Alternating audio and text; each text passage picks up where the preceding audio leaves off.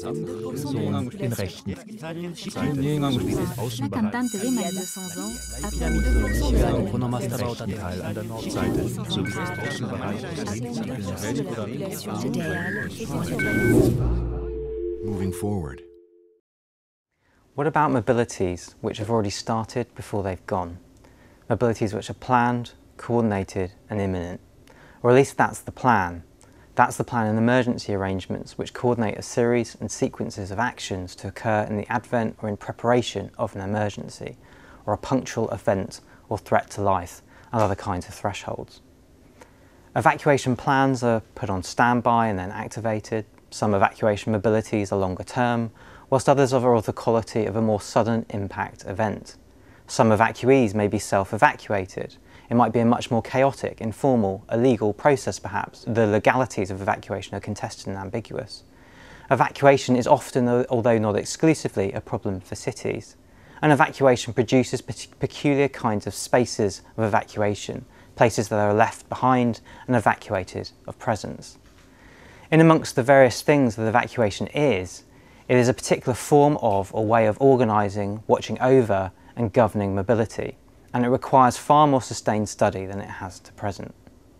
Evacuation is notably absent from many of the diverse mobilities of humans, non-humans and things that have been opened up to critical insight within the new mobilities paradigm. Indeed, the few studies that have turned their attention to evacuation from this kind of perspective have elaborated precisely the depoliticisation of the term.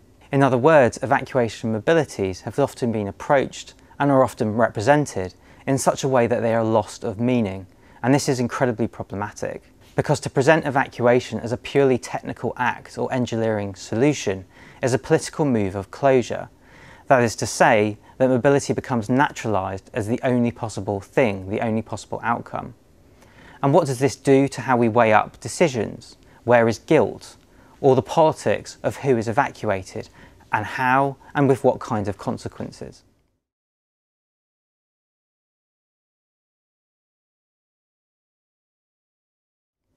Evacuation seems a poor fit for existing and more familiar categories of mobile subjects, such as the homeless, refugees, migrants, passengers, drivers, even if evacuation certainly touches upon these subjects. Evacuation mobilities have traditionally been some of the most contentious and unknown forms of mobility, demonstrated by the fact that since the Second World War, numerous systems of governmental surveillance and registration have sought to manage the inherent plurality and unpredictability of evacuation. More recently, the evacuee has figured on the agendas of authorities pertaining to public health, transportation and highways, policing and emergency services at a whole variety of scales and spaces.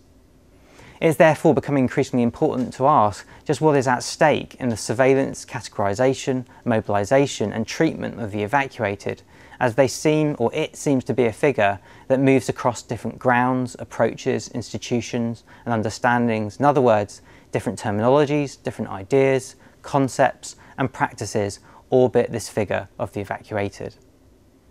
Now, central to this are the ways in which the evacuee has been subjected to an extensive but uneven effort to render it as legible through a variety of different administrations, of forms of authority, bureaucracy and technology. Now, the primary means to do this has been a series of applications of techniques and technologies that try to make the evacuee visible and then attempt to sort, order and manage that subject physically and within complex and multi-scalar systems of records and databases accordingly. Given this, could we subject evacuation mobilities to what Mimi Scheller calls a mobilities justice? That is, a politics that attempts to develop the capability of all to access mobility in order to meet their own basic needs. What this particularly recognises is that mobility capabilities are highly unevenly distributed across different spaces, subjects and bodies.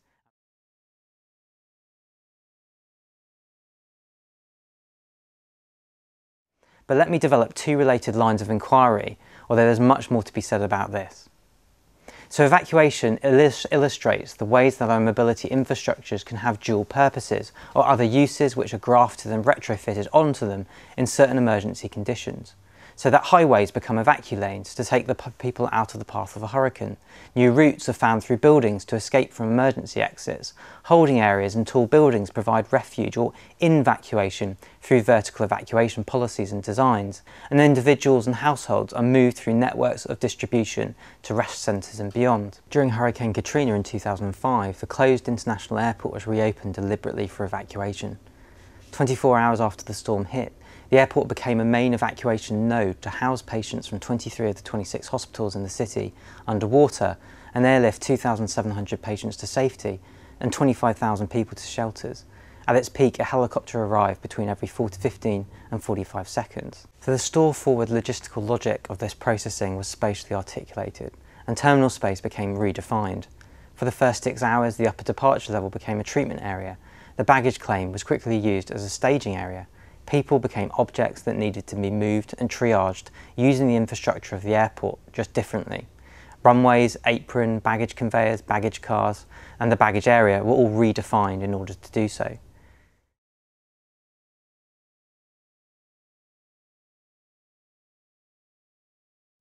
But we could also address evacuation through what Jennifer Heinemann has called a geopolitics of mobility.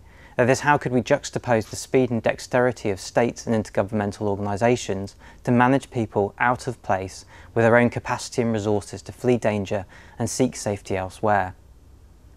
So a week from the February protests in Libya in 2011, in a deteriorating situation as rebel groups and militias challenged the governments, foreign nationals were soon demanding that their states take them out of the way of danger, take responsibility because the local one could not. Evacuation, though, is always too slow. Public opinion at home, in Britain and elsewhere, vocalised that states, their governments, were not acting, that the decisions were inept and paralysed. Why were they not moving people to safety? The UN Security Council's no-fly resolution in late March would offer provision for evacuation, but until that point, other governments and interested corporates flirted with a variety of territorial incursions, which drew Libya's and its surrounding countries' ports, airports, airfields and landing strips into a network of evacuation processes. So, for example, non-combatant evacuation operations coordinating cell was established in the UK High Commission, supported by a cell in Crete, where thousands of Chinese workers would be ferried to Crete from Benghazi on Greek charter ferries. And a team in London were also coordinating the response between 16 different nations on a mix of different military aircraft. The Maltese government had set up their own evacuee processing hub, sorting over 8,000 people from over 50 countries in 7 days, arriving by hopping aircraft or ferry to be eventually flown elsewhere. So which countries have planned to hook their populations out of harm's way is really a crucial dividing line in this kind of evacuation. So, for example, as Tripoli Airport's main terminal became a camping ground for thousands of Tunisians, Eritreans and Egyptians trying to leave, but they couldn't. Those lucky enough to be airlifted out were predominantly embassy and consulate officials and their families, journalists, and a large proportion of Turkish, Italian and Chinese construction workers, alongside electrical engineers, geologists and lenders, and of course oil workers placed in more remote parts of the country. In many ways, they were liquid workers, in Zygmunt Bauman's and John Urry's terms, highly mobile, but whisked away by the fluid resources they ironically extract, leaving the rest to make their way to land borders or to wait. So in short, evacuation is a crucial, if highly inequitable form of protection that deserves far more scrutiny than it currently has. It can do much good, but it can also do a lot of harm. And until we can begin to excavate these practices and policies and politics, and to distinguish evacuation from, but also bring evacuation in relation to other sets of mobile subject, how can we subject it to proper scrutiny and critique? Indeed, whilst evacuation might seem to be about the exceptional emergency events, it isn't. Evacuation is always around us in one form or another, sometimes in plain sight, just waiting to happen.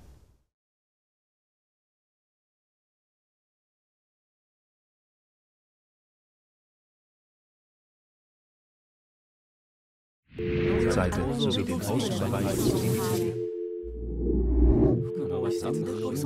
den rechten.